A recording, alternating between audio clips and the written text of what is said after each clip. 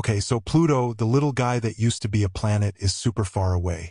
Even though it's not a real planet anymore, some scientists like Neil deGrasse Tyson and Michio Kaku still find it interesting. They think Pluto might crash into Neptune. Now, that sounds pretty wild. Is it just a crazy idea? Or could it really happen? Pluto got demoted because its orbit is weird, but that's kept it in the news in the astronomy world. These science guys are saying Pluto's path crosses Neptune's, which is a bit scary, especially because they're pretty close to each other. So, could they actually hit each other? And what would happen if they did? Pluto takes 248 years to go around the Sun. We found it in 1930, and it hasn't even made a full trip yet. And it doesn't go in a circle like the other planets. It goes in an oval. Plus, it's tilted way more than the others. Here's the crazy part. For about 20 years of its trip, Pluto is closer to the Sun than Neptune. It's strange positioning, and begs the question as to why Pluto and Neptune has not yet crashed. The other planets keep them apart. After people found Pluto, they noticed its orbit was strange. It's tilted a lot, and it's shaped like an egg. Since Pluto's discovery, Neptune has still not crashed into it due to the gravity of other objects.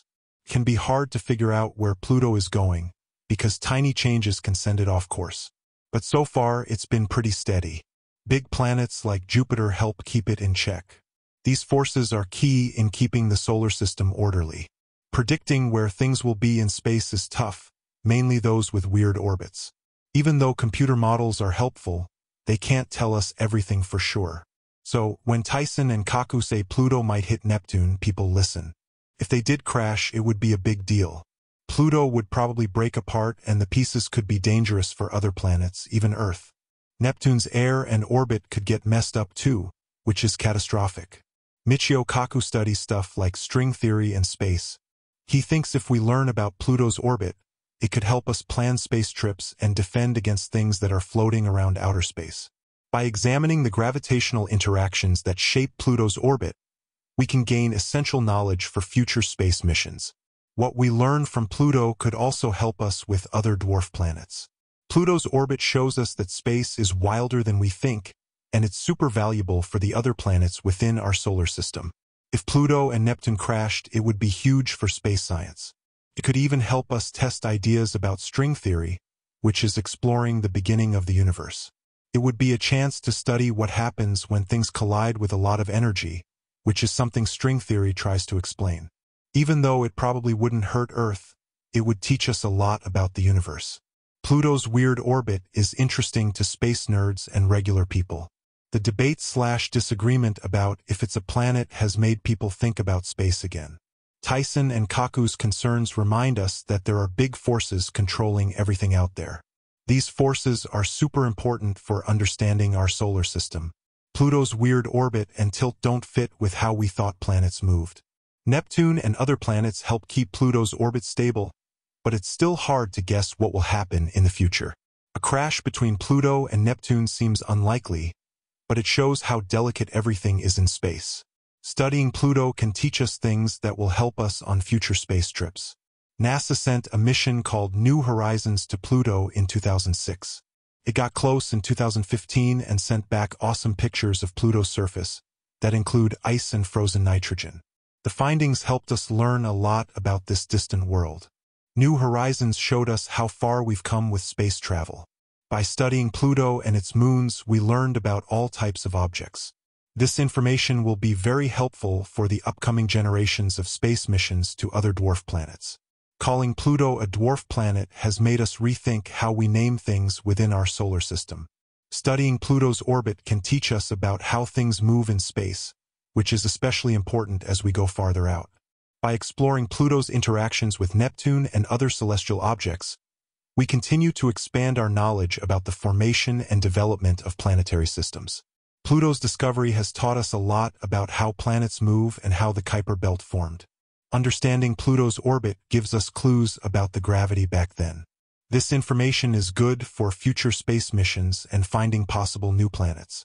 While a crash between Pluto and Neptune is super unlikely, studying them reminds us that the universe is always changing as we stretch the limits of space exploration. The study of planetary orbits and celestial mechanics will remain central to our exploration efforts.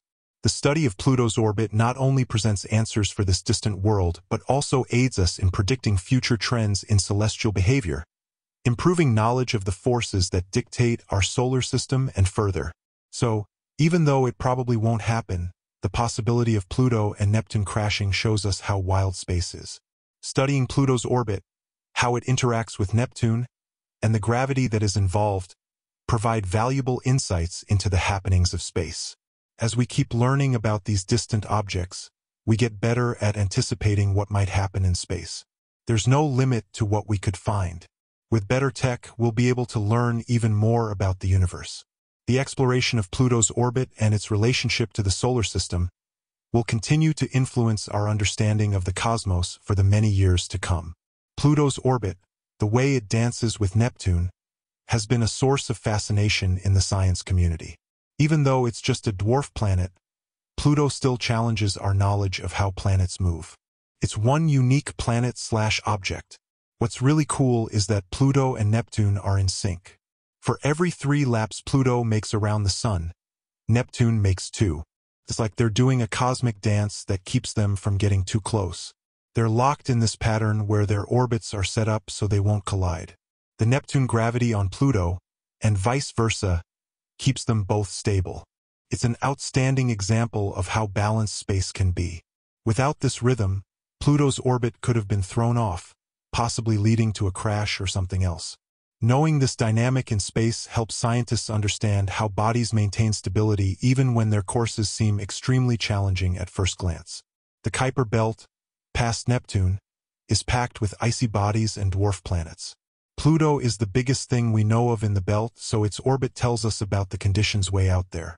These Kuiper Belt objects, also known as KBOs and trans-Neptunian objects, TNOs, are leftovers from the early solar system. Studying them lets us peek at what things were like when the solar system was forming. Space agencies like NASA are sending missions out there.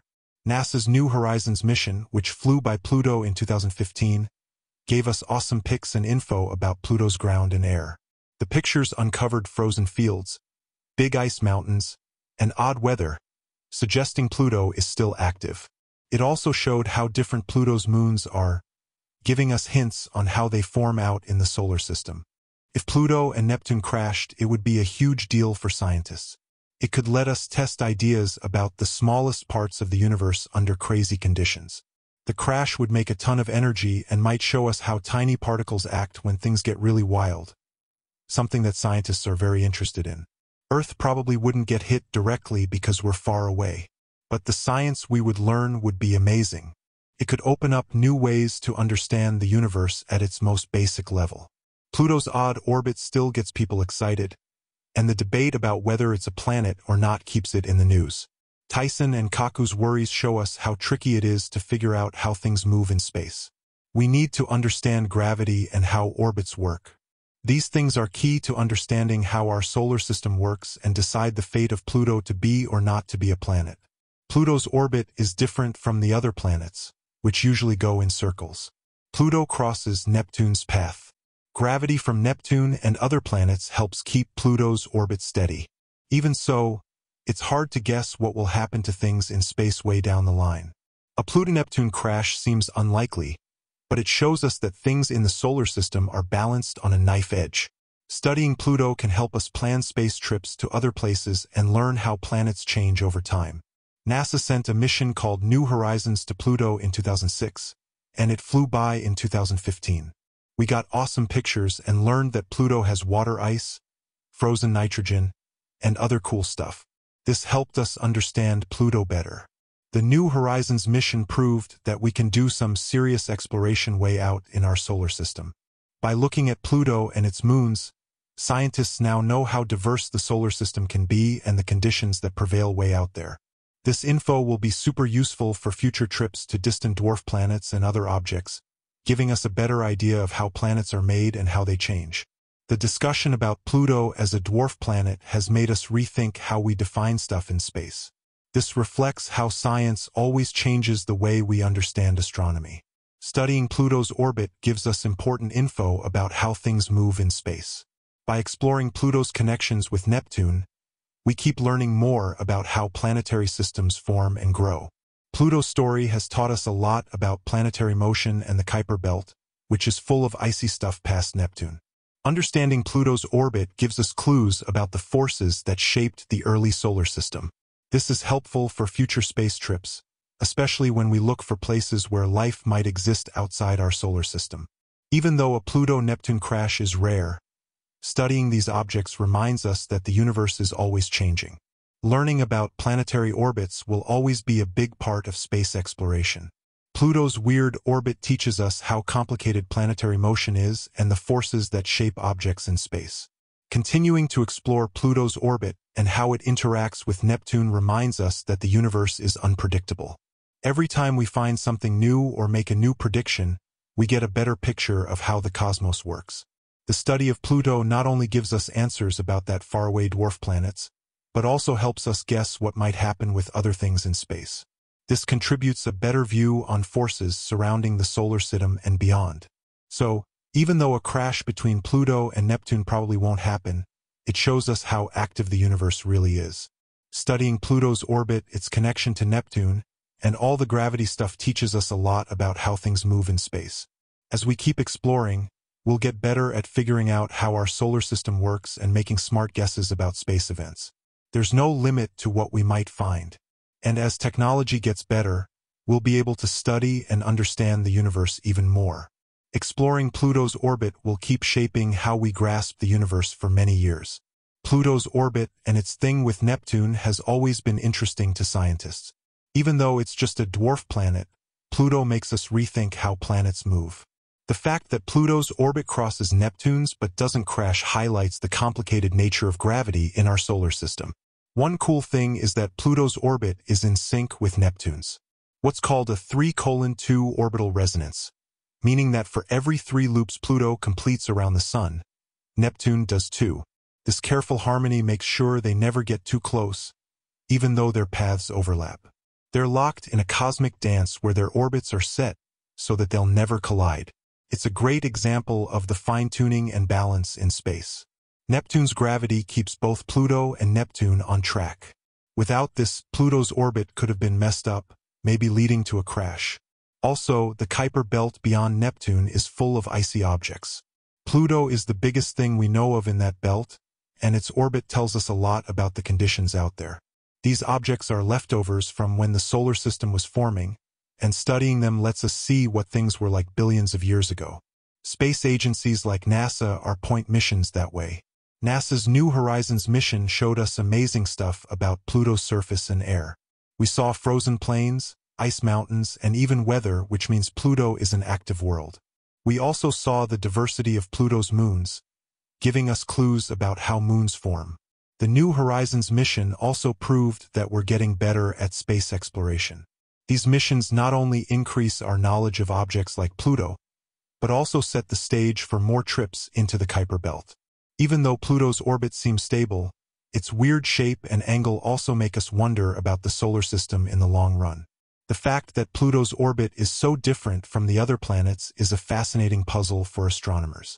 It shows us that our solar system is not as orderly as we might think.